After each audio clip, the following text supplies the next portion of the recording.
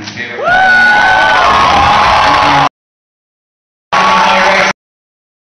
He has a new jam out. You can catch it on your way out if you want. These songs are amazing.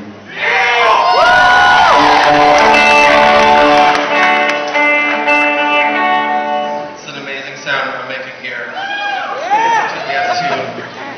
It's incredible.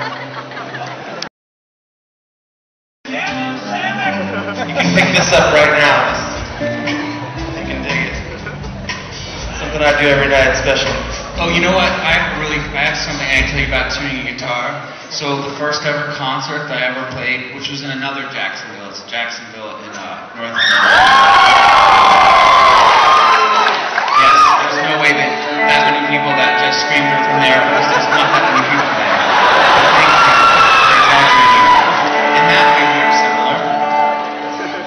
No, but the first ever time that I ever played like a concert, you know, or whatever it would be like a concert. So do you remember? Some of you were probably just little bitty babies then. But when I first started playing music, there was a big thing with like alternative, like funk rock bands.